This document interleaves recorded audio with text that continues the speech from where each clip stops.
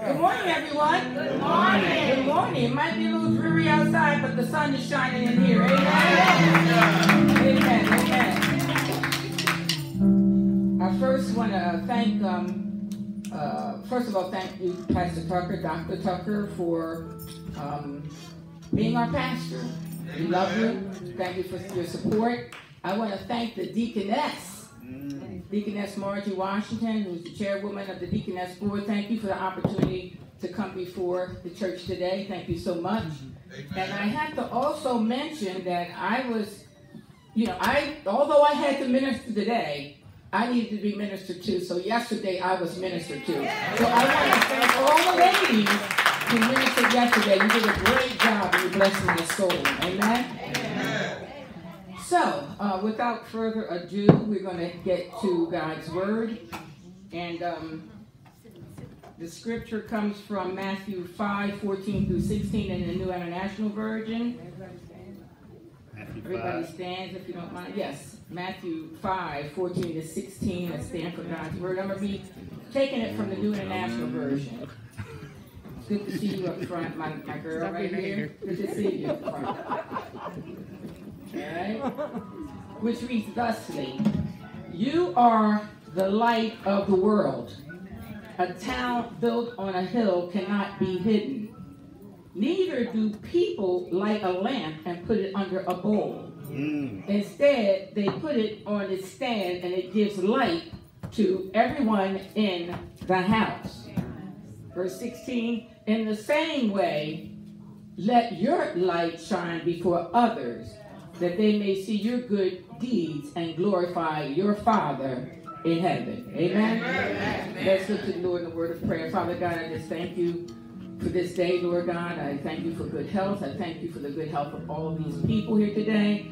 I thank you, Lord God, for them not looking at the weather, but believing that your word is more important than the weather. I thank you for that, Lord God. Lord God, I pray that you would crucify anything that's in me, that when I deliver your word, that they would see you and not me. Thank you. In the name of Jesus. And Lord God, I pray that if there's anyone here today that does not know the Lord Jesus Christ and the pardon of their sins, that they would yield and say, what must I do to be saved?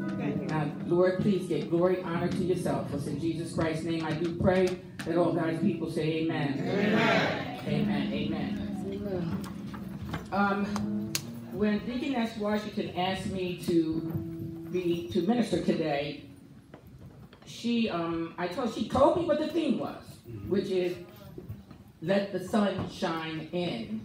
That's been the theme of the Deaconess Fellowship all this weekend. So when I asked her, did she want to give me a scripture too? She said no, because lots of times I explained to her, when you go out to minister, there are some churches who do give you, I've been given the theme, I've been told what scripture to minister from, the whole nine. So she said, no, just let the Lord lead you to whatever you wanted to do. So I thank her for that. Amen. But the Lord kept leading me to this passage of scripture. All of his records, all of his recorded messages, I should say, the Sermon on the Mount, where Jesus taught the standard for Christianity, is the longest and most famous. He delivered his message to the multitudes who were following him. But we learn from verse 1 and 2 that he was particularly speaking to his disciples. All right. And that's important to know, because the words spoken were really meant specifically for those who were believers. So that's us too. Amen? Amen. The sermon was a sermon to his people about the way we should behave, the way we should live, and who we are in him. All right. I believe it was Daniel Doriani, the vice president and professor of theology. No,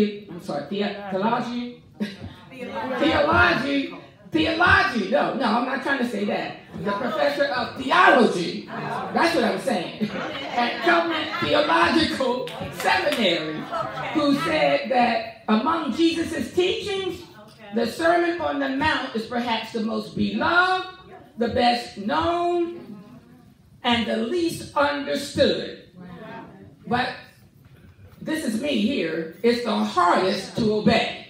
Amen? It is the hardest to obey. Basically, the Sermon on the Mount, which also consists of the Beatitudes in verses 3 to 12, is saying, this is how a disciple of Jesus Christ lives. Amen? Throughout the sermon, Jesus uses various parables to make his message understandable to everyone. One of the images that Jesus verbally painted for us appears in Matthew 5:14 to 16, which are the verses that we're going to focus on today. Amen? Now, though I was given a title or a theme by the deaconess, my title will be centered around more reigniting the shine in your life. Reigniting the shine in your life. That passage of scripture teaches us the importance of letting the light of the gospel shine in us. God has created you and me to shine light into a dark world. How many of you know that the world is dark? And we've all experienced some darkness, haven't we? We've experienced the darkness of selfishness, depression, anger, violence, the darkness of greed, shady politics, shady politicians, the darkness of poverty, racial protest, war, the darkness of sadness and despair, the darkness of evil and hopelessness, the darkness of thinking what's popular is more important than what is right. Amen? Amen? As believers, we know from prior experience that when dark times come in us and the spiritual clouds hang over us, behind the clouds, the sun still shines. In the midst of all the darkness and uncertainty, we're reminded that Jesus calls us not to hide, but to be light in a dark world. And he wasn't saying, do that someday when you get your act together. He was saying to do it now. Now, whether we like it or not, God calls you and me to shine our light. Amen? And while he was on earth, Jesus was the light of the world. But we Christians have been made his representatives. And we have been entrusted with the message of the gospel. So now he's calling us light. Amen? Yes, we have been empowered. You might not know. See, some of us don't know who we are. We have been empowered by the indwelling of the Holy Spirit to shine and expose the evil works of darkness. We have a job to do. We are called to intercede for sinner and saint alike. Yes, ma'am. And we are privileged to be partnered with God. Amen? Yes, ma'am. It's a privilege. So, don't ever underestimate who you are in Christ, because Jesus calls you the light of the world. Now, I see a few points to this scripture of the people, the position, and the purpose. Anyone who accepts Jesus Christ as their Savior, they become a part of the Lord's family. So if you have accepted Christ, you're one of his people. Amen? Amen. Look with me in verse 14, which reads, you are the light of the world. Did you know you were the light of the world? I know now. The very first word is you. Isn't that amazing? It's amazing that the Lord Jesus is calling us, the people, the light of the world. It's one of the greatest compliments God could ever give us. In John 9:5, he calls himself the light of the world. And now he's calling us the very same thing he called himself. You know what he's saying here? Do you know what he's saying here? He is saying, I want you to be like myself. And I know that's a huge request, to be like Christ. Some of us are thinking right now, how could we ever be like Christ? He's perfect. We're never perfect. How can we be like Christ? I believe God wants us to strive for perfection, but he doesn't expect us to be perfect in the sense that we never sin. He doesn't expect that. He knows we're going to sin. But he made the provision for us with Jesus Christ. Amen? But that doesn't mean that we shouldn't keep the bar up high, for ourselves. Keep the bar up high. We cannot accomplish moral perfection in this life, but we can make progress. So we should focus on the progress. You know why? Because God sees our progress and He delights in it. He's a gentle and sympathetic Father. He loves us. He sees and knows our shortcomings. And that's why every day we need what? His grace and His mercy. God loves us so much that He sent His Son to die on the cross for our sins. While we were sinners, He died. Amen? His love is unconditional. He loves us in spite of our disobedience, in spite of our weakness, in spite of our sin, and in spite of our selfishness. He loves us enough to provide a way to an abundant and eternal life. We ought to be happy about that. Remember from the cross, He cried out, Father, forgive them, for they what? Know not what they do. Our relationship with God is not based on our perfection. If it was that, we'd all be in trouble. That's right. We'd all be in trouble. He sees us as perfect because of Jesus. We couldn't be perfect in our own strength. It's in Jesus. You know? Yes, ma'am. God knows at some point we're going to mess up. But we're His people, so when we mess up, where is He? He's right there, waiting with His loving arms to wrap around us and help us through our mess. Amen? Has He ever shown up for anybody here? Yes, ma'am. Plenty of time. He knew. Look at His disciples. He knew that they were going to make mistakes. He knew Judas was going to betray Him, didn't He? Yes, ma'am. And He knew Peter was going to deny Him 3 times, Yes, didn't he He? did. Yes, ma'am. But that didn't stop Jesus from nurturing and ministering to them. Can you imagine if Pastor Tucker stopped nurturing and ministering to us when we mess up? All right. He won't do it. He won't do it because He's called to pastor us. Jesus saw the shortcomings and faults of all His disciples, but Jesus knew that they could still do so much good in spite of their flaws. And so can we. So can we. Unfortunately, Judas did commit suicide because he couldn't live with what he had done. But Peter was able to move past his mistakes and preach the gospel successfully for many years. I like that. Peter moved. He got past it. That's why we got to get past stuff. We get stuck in stuff and don't want to move past it, but the Lord has forgiven us, so we got to get past it. You got to think of all the imperfect people God used in the Bible. David, the adulterer and murderer, he put a hit out on Uriah's wife Bathsheba, because he wanted Bathsheba, so he put a hit out on her husband. Right, on her husband. Noah got drunk. Rahab was a prostitute. Yeah. Samson was a womanizer. That's right. And of course, we know about Peter denying Christ twice. That's right. And Paul, he persecuted Christians. That's right. But God used them anyway. That should be an encouragement to you and I, because we know all the stuff, all the mess we did. He can still use us today. Amen? We gotta be like Larry Live's song. I want to be used by you, God.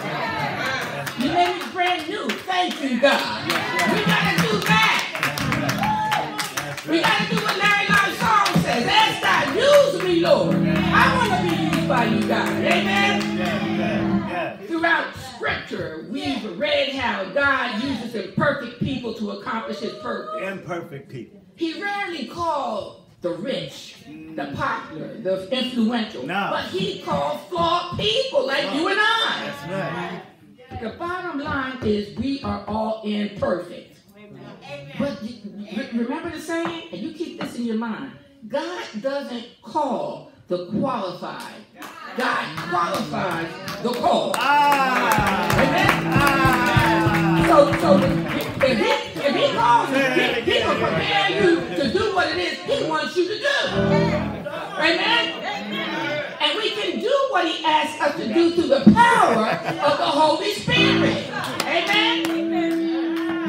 We'll get it. We'll be able to do what He asks us to do. He equips us with the power of the Holy Spirit. He equips us with His word. And you might think they're bad, but he equips us from our past experience. No matter what it was, God can take what it was and mess up as it was and use it to his glory. Amen?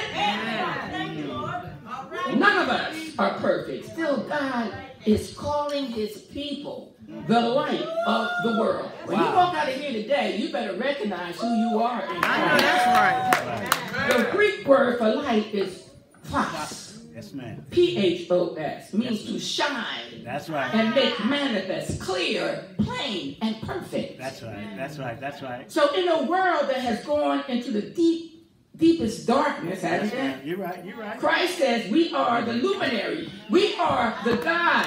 We are the ones who will deliver this world from darkness. And we just have to be willing to do it. Amen? That's a privilege. That's a privilege. We ought to be excited about that right now. You know, we underestimate who we are. This is more than simply reflecting the light of the Savior. The implication here is that we actually become light ourselves. We become the light of God. Amen? God intends to get his work done on earth today. But we have to do it. You know, it's not just the pastors and the missionaries who are light. It's everybody who loves the Lord. Who in here loves the Lord? Oh, you are light. You're light. I'm telling you, you are light. Don't get scared. God takes ordinary people and uses them to share his message to those who need him. They may not know they need him, but based on everything I see on CNN, they need him. Amen? You and me were saved to shine. Don't hide your testimony. Don't be afraid to pray in public. Don't be afraid to share the gospel. So what does it mean for us to reflect God's light? It means that when people see us and interact with us, it should be like an interaction with our Father. They should get what he's like through us. Yes, ma'am. Amen? Amen. The world doesn't know the depth of God's love. As believers, we need to open our eyes and be aware of every single person God puts in our pathway. Yes, ma'am. Our relatives, our friends, our neighbors, our co-workers, the people in the supermarket, the people we run into at the gym. You're right. Amen? People we see at the bank. You're right. It's the world. They need love. They need encouragement. They need hope. They need us. They need us. They need us to be the light of Christ. Amen? We are to be Jesus with flesh on. Amen? Amen. When you think of yourself as that, you will go out and allow yourself to be used. Think of yourself as Jesus with flesh on to every single human being that you may come in contact with. I like that. Amen? Yes. The part B of verse 14 says, a town built on a hill cannot be hidden. And it's followed by verse 15, which says, neither do people light a lamp and put it under a bowl. Instead, they put it on its stand and it gives light to everyone in the house. So I can see why that theologian said that sometimes it could be hard to understand because Jesus speaks in parables. But we're going to try to break it down a little bit, which brings me to my second point, the position. Light is to give direction by making it possible to see, right?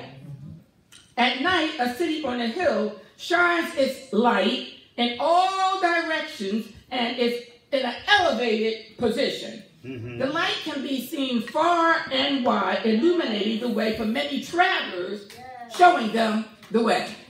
Showing them the way. Showing them the way. I think my sister Linda here got it. Showing them the way. Amen? So here Jesus compared Christians to a city on a hill that cannot be hidden because kingdom people are meant to be a beacon of light, providing spiritual light to the lost and dying world. You're preaching. Amen? You're preaching real good. Verse 15 reads, neither do people light a lamp and put it under a bowl. Now, who would understand that if you don't go figure out, study it? Instead, they put it on a stand and it gives light to everyone in the house. Mm-hmm. In other words, it wouldn't make sense to light a lamp and put it under a bowl. Imagine that. Put it under a bowl. Oh, maybe a clear bowl, huh? I'm talking about a clear bowl. There's always an exception, right? Just talk about clear. Yeah, that's right. So, you have to put it on the lampstand. Jesus tells the parable of the lamp on the stand to encourage us to stand out. He wants us to stand out, to be an example. Don't hide. He doesn't want us to hide. Jesus is saying that for the Christian message to spread throughout the world and develop, followers must be in a position themselves to proclaim and show their faith, not hide it. Not hide it. That's right. You know, this would have been a challenge for people in the first church because they were persecuted. Right. So if they weren't hiding their faith, they could have been killed, tortured, and killed. That's right. But as far as I know, they're not doing that in the United States. I know they're doing a lot of other things. Right. But I don't think they're persecuting us for saying we love the Lord and let me tell you about Christ. Let me lead you to Christ. I don't think we're being persecuted. It would have been a problem for them, but not for us. Staying silent about our faith is not an option for a believer. It's just not. We are ambassadors for Christ. That's right. That's right. And although it may be comfortable for some of us to be secret disciples, it's comfortable for some of us to be secret disciples. Jesus is saying here that if you want to be my child, you must let your light shine. You must be set like you must be lit up on the city, on a hill in the city. Light is to be revealed, not concealed. That's what he's telling you. All right, all right. Now, whether you're comfortable with it or not, we must realize that other believers are watching us. Yes. They're observing us. That's right. You know what I'm saying? They're watching us. They're waiting for us to mess up and do something wrong. That's right. That's why they're often the ones that point out when we are not consistent with who we say we are. That's correct. They're the first ones to point out. That's correct. You know what they say when they see one of us doing something wrong? You're supposed to be a Christian. They're the first to point it out. And that's because if we mess up and fall, they're first to point it out because they are watching us. They're watching us. Amen? Amen. What the Lord is saying is that the primary duty of light is to be seen. To shine. To shine. Right. We cannot be in a secret discipleship. It's a contradiction. It's illogical. You know what I'm saying? You can't be a follower of Christ and nobody knows about it. Nobody knows about it. Amen? Amen. And when you don't, let me tell you what secret disciples are. They're people who believe in Jesus. It might be some in here, I don't know. Secret disciples are people who believe in Jesus. They believe he's the real deal, but they're reluctant to take a public stand for him. They're reluctant to confess publicly and live their lives openly as a follower of Christ. You know, they got it themselves, but sometimes they're reluctant to show it to other people. And it could be for different reasons. It could be that they believe they're going to lose some friends because of it. You know what I'm saying? It's not because they think we're going to be killed or tortured. No. You know, I'm just thinking maybe the reason could be that they're afraid that their friends, you know. Because you know when you got saved, you know how some of your friends treated you, don't you? Yeah, I remember that. You remember how some of your friends treated you? Yes, I do. You know, even some of our own relatives, you know. You stopped it. We don't want, no, you want some beer? No, we don't want any beer. We don't drink anymore. And they constantly, every time they see you, they can't wait for you to get out of that Christian thing and start having a drink with me. Am I right? You're right. They can't wait. But if you're a secret disciple, that's what he means by hiding your light under a bowl. People know we go to church. You know, they know that. They see us coming into church. But he said we are the light of the world, so that means we are to be visible behind those doors. And we all know, we good here, everybody here. But what about out there?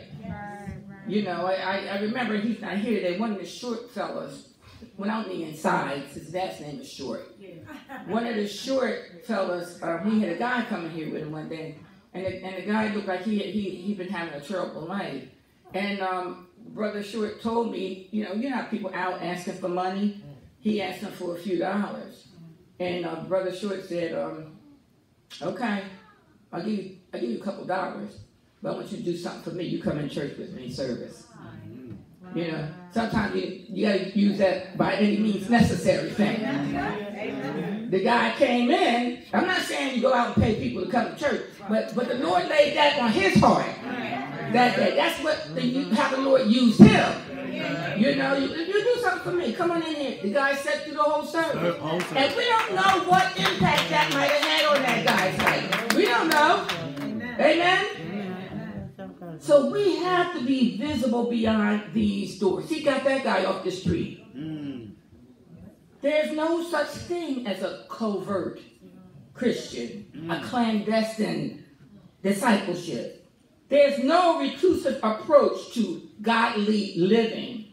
You know, God doesn't want us to isolate ourselves from the world and hide in the church. He doesn't want us to do that. Because sometimes when people do that, you know, not here at other churches, everybody knows everybody. It's like a little club. And, you know, they start to be feeling superior to, you know, am I right here? Sometimes start to try to, you know, act like, you know, they all self-righteous. You know, I'm not like you, you know. There's people like that. God didn't tell us to do that. He don't want us to do that. Christians, it's not a members-only club. It's a body of Christ. It's not members only. It's a body of Christ. We are Jesus' modern-day disciples. That's correct. Think of yourself as a disciple for Christ. Modern day. Modern day. So our little technique is going to be different. That's correct. You know, just like the guy who got the guy off the street, he used something different. Right. To bring him in here. So our approach is going to be different. That's correct. Amen? The theology is going to be the same, but our approach is going to be different. Amen? That's correct. That's correct. But you know what? I think, and even now, I'm feeling in my spirit, some of us lack the confidence to be light. But please don't underestimate who you are in Christ. And don't let anybody else underestimate you either. When you're shining in light and doing the work of the Lord, you know the enemy's going to come and to remind you of your past. That's correct. You always run to people who want to remind you of your past, right? Yeah. But I'm asking you, don't fall for that. Don't fall for that.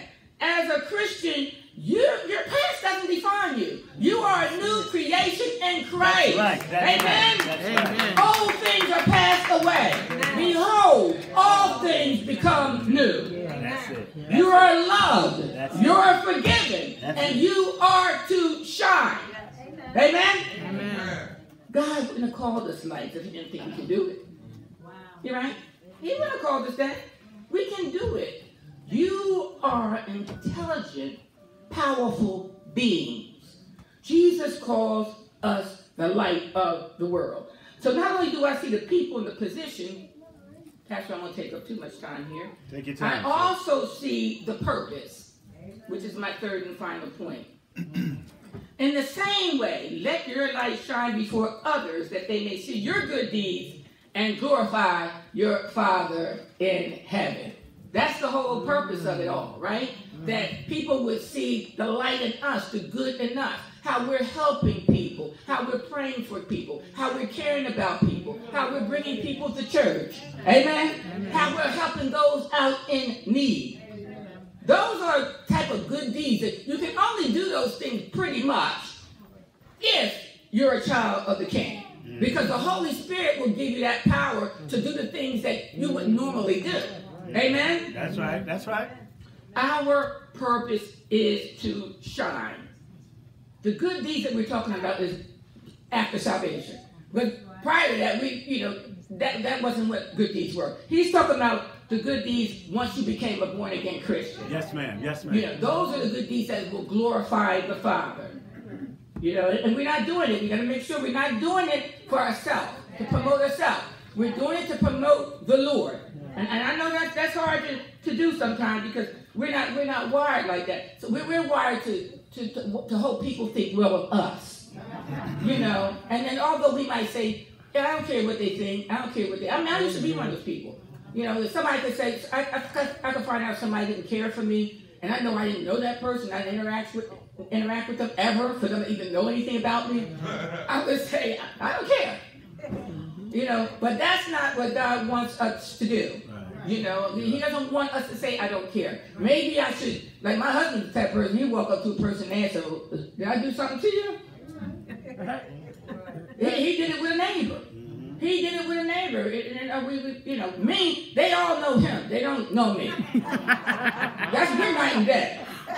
We are night and day. Because I told them up front, those people give the no-look wave. I said, so I ain't got to wave to them because they don't know that I didn't do it. They like it. They great with the no-look wave.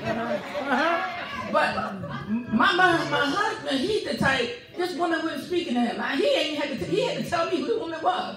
That's how much I don't know those people around here. So he goes to the person, he said, he waited till she was with her husband. The husband always spoke to him. He told me, because I didn't know whether they were speaking to me or not, because like I said, I didn't bother with him. But he said, he went to her and said, you mind me telling me this story? He went up to the, I asked him that because he tells stories about me without my permission. So that's why I'm asking if it's okay if I tell this story. He went up to the woman when she was with her husband and said, Miss, can I ask you a question?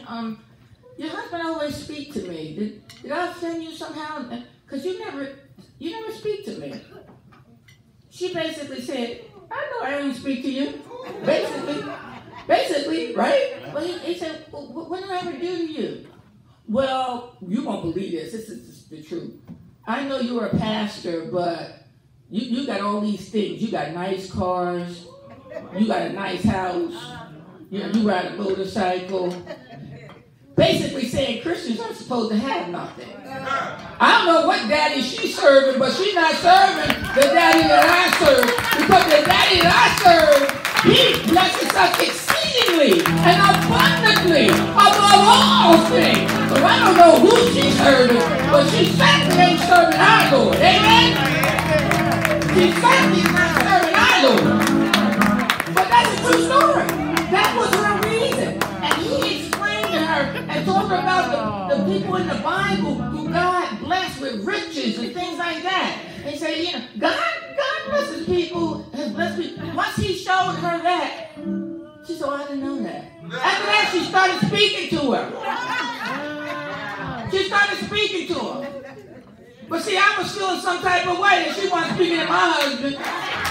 I'm like, you don't have to speak to me. You still don't have to. He is very forgiving. It takes me a while. I know I got a problem with that. That is one of my problems. Everybody here that knows me know that's one of my issues.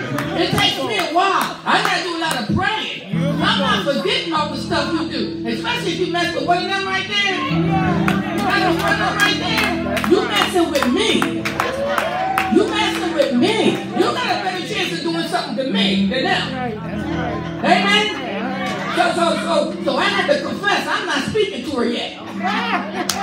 It take a while. I need prayer. I need some holy water or something. Some holy oil. I'm confession good for the soul, but bad for the reputation. But I ain't thinking about that woman. Not speaking to somebody. Where he cared about it. He even had to talk to me. Why do you care about that? Why are you approaching her about that? What do you care? He explained to me why he cared too. But I still need prayer. Y'all pray for me in that area, okay?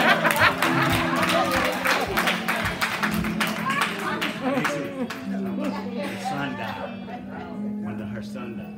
Oh yeah, that's true. My husband reminded me that this woman, the same woman, she's married to a man that had he's an older guy, and he had 2 grown children, and she's young, and with her, they had 1 child together.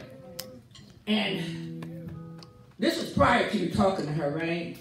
After you talked to her? Okay. I think he was 16. Her only child died. He committed suicide. The same woman, her only child died.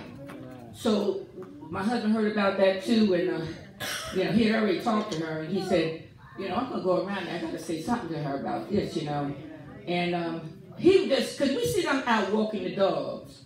Everybody walk dogs around here, but me. I don't have dogs. But he saw her, and her and her husband, he walked up there because he had heard that her son died. And that woman just fell into his arms and cried. So, he had the light. He was showing the light. He was showing God's light. It was God's light that made her feel like, I need a hug from this brother. After what I did to him and how I told him I was purposely not speaking to him. For him to come around here and show me that much love, that's the light. That's the light. Me, I was still hiding under the bowl.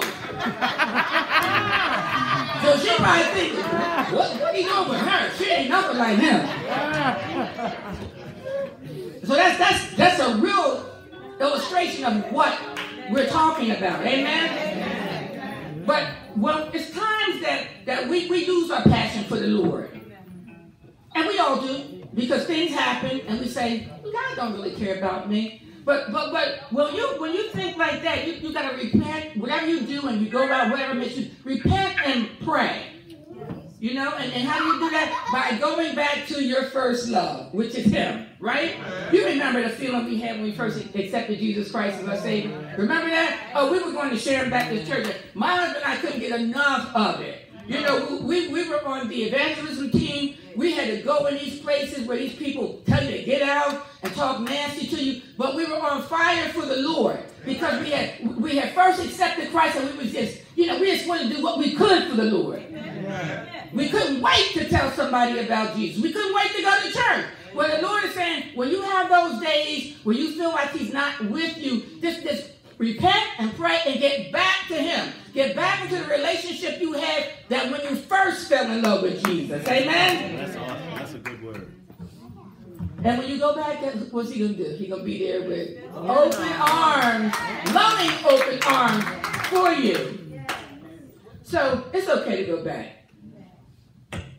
We need to reignite our light and our passion for Christ. Amen. So my brothers and my sisters, you are the light of the world. Amen.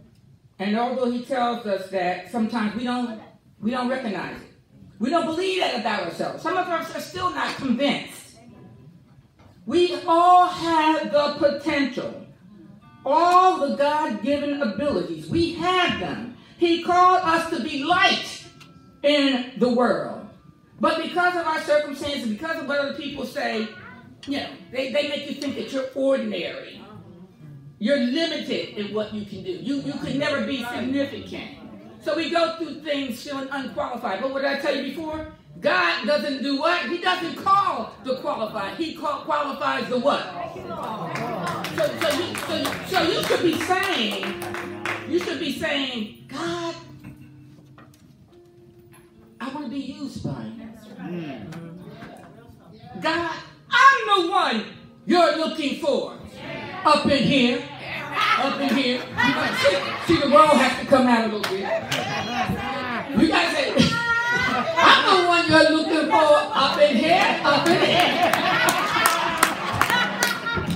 You guys say, God, I'm your huckleberry. God, I'm the one that can make a mark on this world in your name.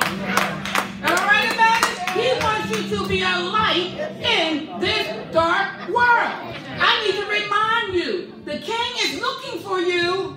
You're a child of the King. That's favor in your life. Am I right about it? Yes, ma'am, you're right about You need to be reminded that you are a masterpiece, a mighty hero. A king's child. The royalty is in your blood. There's a crown of favor on your head. So start having a child of the king mentality. Worthy, valuable, forgiven, and blessed. Amen? 1 Peter 2:9 tells us that we are a chosen people, a royal priesthood, a holy nation, a people belonging to God. But for this purpose, that we may declare the praises of him who called us out of darkness and into his marvelous light. So I'm going to leave you with this, but I'm going to need your help on this. I'm going to need your help. So you remember to let your light shine. You all should remember the song, This Little Light of Mine. So we're gonna end this on This Little Light of Mine, because I want to keep this in your mind. This is a song we've all known as children, right? So we're gonna do a little bit of This Little Light of Mine. I know your mama can help out. Because when you leave here, I want you to leave encouraged that you are the light, that you are special, that you are a king's kid. It goes a little bit. This little light of mine, I'm gonna let it shine. Yeah, this little light of mine, I'm gonna let it shine. This little light of mine, I'm gonna let it shine. Let it shine, let it shine, let it shine. All around my neighborhood, all around my neighborhood, I'm gonna let it shine. Yeah, all around my neighborhood, I'm gonna let it shine. All around my neighborhood, I'm gonna let it shine. Let it shine, let it shine. And here's one for you. Hide it under a bowl, no. I'm gonna let it shine. Hide it under a bowl, no. I'm gonna let it shine. Hide it under a bowl, no.